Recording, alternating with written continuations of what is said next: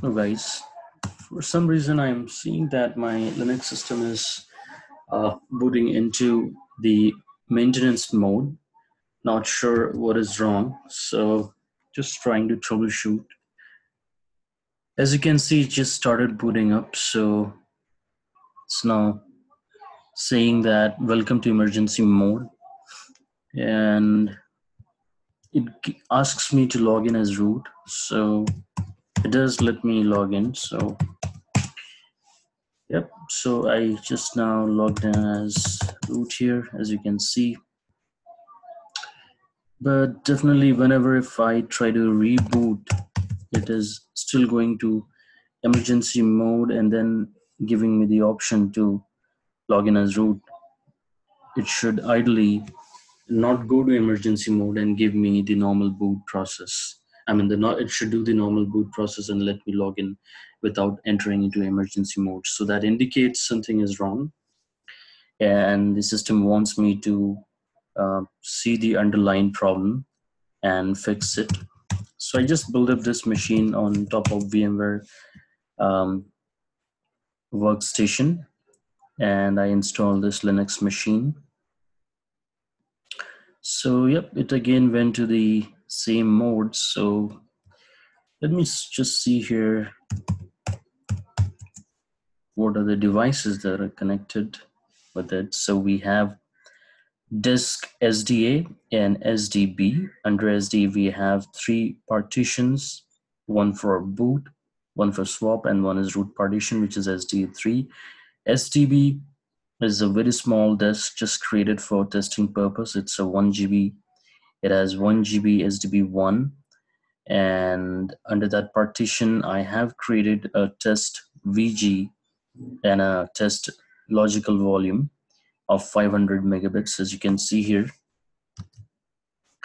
And in SDB2 I have ASIF VG and ASIF LV here, which is 120 megabits. So I did some changes on these logical volume a couple of days back, and I think maybe something is corrupt which is causing the system to boot into the maintenance emergency mode all the time. So I'm just checking what could be wrong here. So if I just run fsck, yeah, I think that spits out a little bit information which is very useful. As you can see, the file system size according to the super block is 262.144 blocks. The physical size of the device is 131072 blocks. That's okay. Either the super block or the partition table is likely to be corrupt. Okay, so some of the file system may be corrupt. I need to run the fsck. So let's run fsck, which checks your file system and repairs any kind of inode mismatches and fixes the the LVM. So let me do it on the test VG and test LV. I mean on the test LV, and see if that does anything here.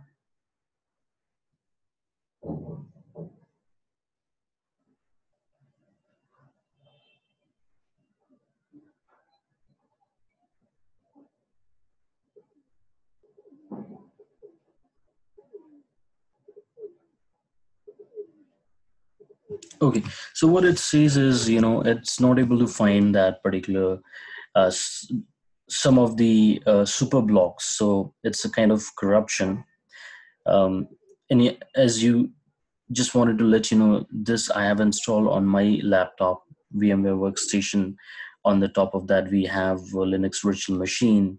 So these spaces are definitely getting allocated from my hard drive that I have assigned to this virtual machine. So definitely there's nothing wrong with the hardware here, though it's a super block.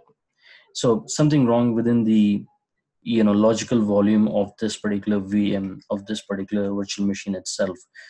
With running fsck, it couldn't fix it, so I'm going to give a try with E2FSCK. If you see, that is what it recommends at the end. So, which is a newer version of FSCK, which may have enhanced capabilities to run. So yeah, well, let me try with that. E2FSCK. The superblock could not be read or does not describe a correct ext2 file system. So if corrupt, you might try running E2FSCK with an alternate superblock.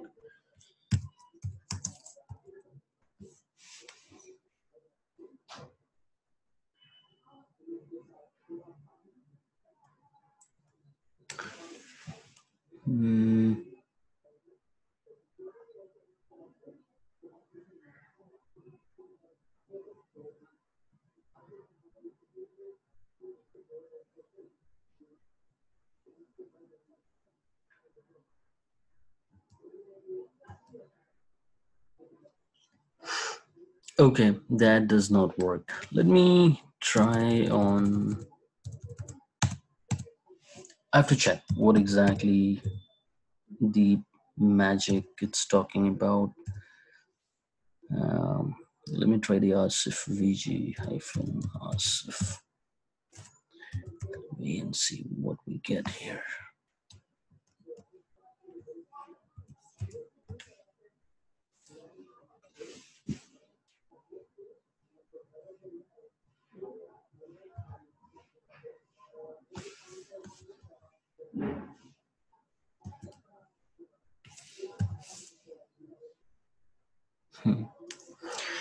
Okay, so let me do one thing. Let me just let me first go ahead and remove this from the EDCFS tab. So when it boots, it ignores the LVM that has been mounted here, and I think it's the ASIF LV which is causing the problem. So I'm just trying a reboot now. Let's see if it goes to the emergency mode or if it directly gives me the login without going to the emergency mode.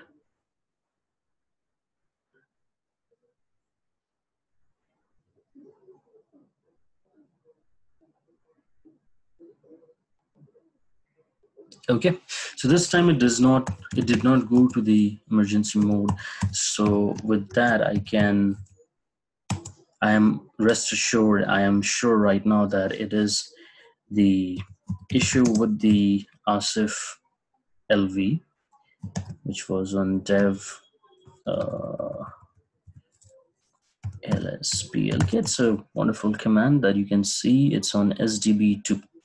So fdisk slash dev slash sdb2.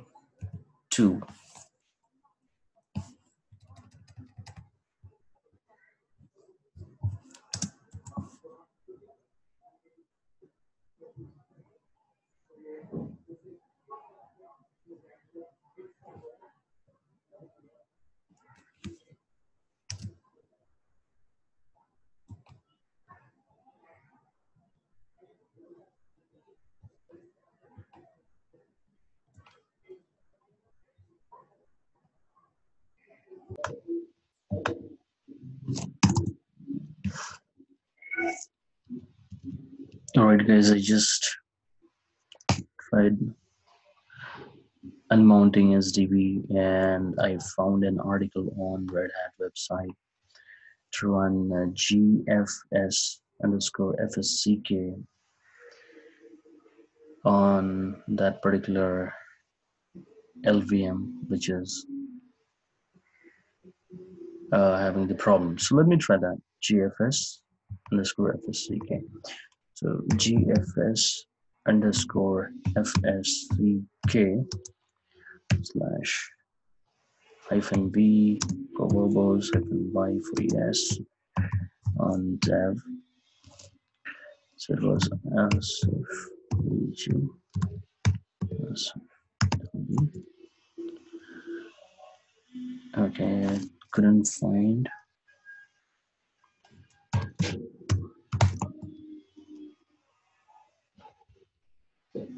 E2 FSCK.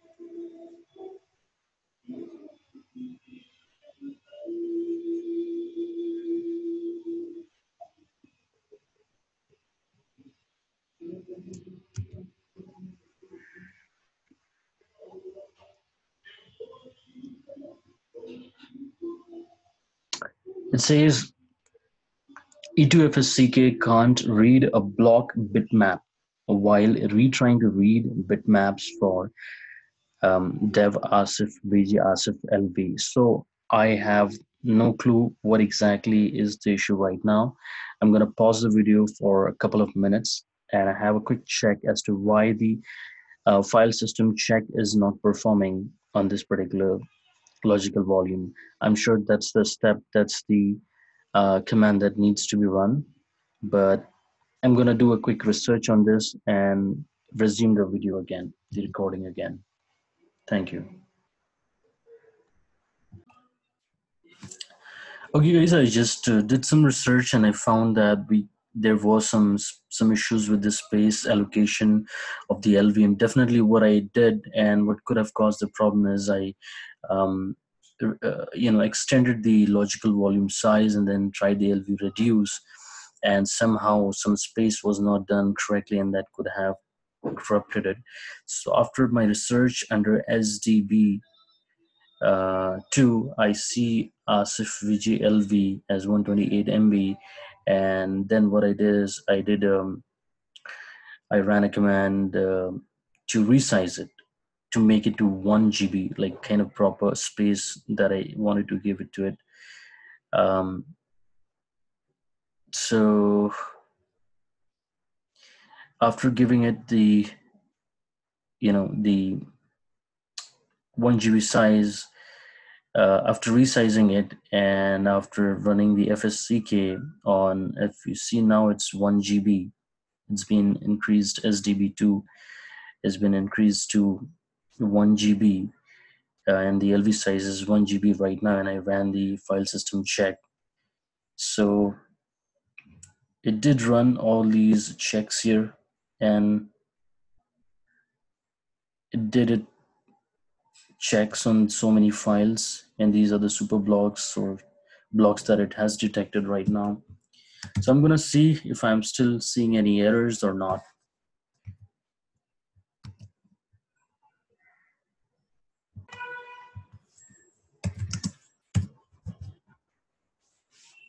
Guys, so I just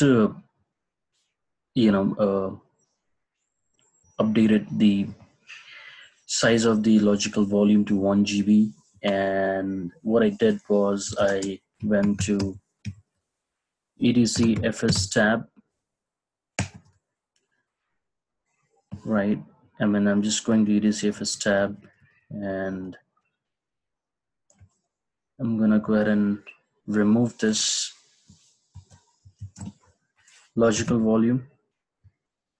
I'm gonna remove the hash symbol from that logical volume, because I'm thinking after I ran the E2FSCK, it repaired the file system. So I'm going to put to the final test now. So it's now on the EDCFS tab. I'm going to do a reboot and see if it's still going to the emergency mode or whether it's going to boot up into the normal mode.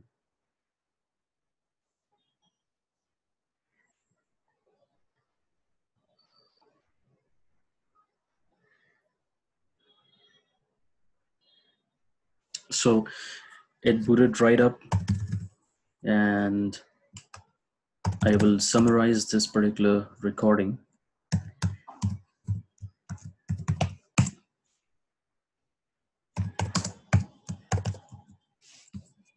So it's mounted. To start with, let me just brief you once again what happened. So as you can see, I added here the disk, another disk of 5 GB, very small size because this is my personal computer, and just for testing purpose I did. So SDA, this was created when the VM was created, and 20 GB was allocated, out of which, you know, three partitions were created: slash boot, swap, and partition. The slash partition, which is 17.7 GB. I didn't want to disturb anything within this particular partition, because if something goes wrong, then it brings down your entire system. So I added another disk, just gave 5 GB to test, and created two partitions out of it: SDB1, SDB2. On each partition, I created two logical volume. First, you need to create a physical volume PV create on the disk. Then you create a VG on it, and then you create the logical volume on top of that. So this one was 500, and this one was pretty small. Initially, it was not very small. It was somewhere around 500 gig as well. But then I tried reducing it and then tried extending it. I think somewhere it didn't allocate the space correctly, and somehow it got corrupted or something. So after all my research, yeah, and because of that, when I rebooted the Linux machine, it was going to emergency mode, and when I run the FSCK, it was giving the errors. So after a couple of check and, you know, some research, I found that I have to resize it, and after the resize, it should bring up to the right amount, right size. So this was the command that I ran to resize it. This was the command lvreduce -l, and I gave the, so capital L, you know, means you have to mention how much of space you want to add.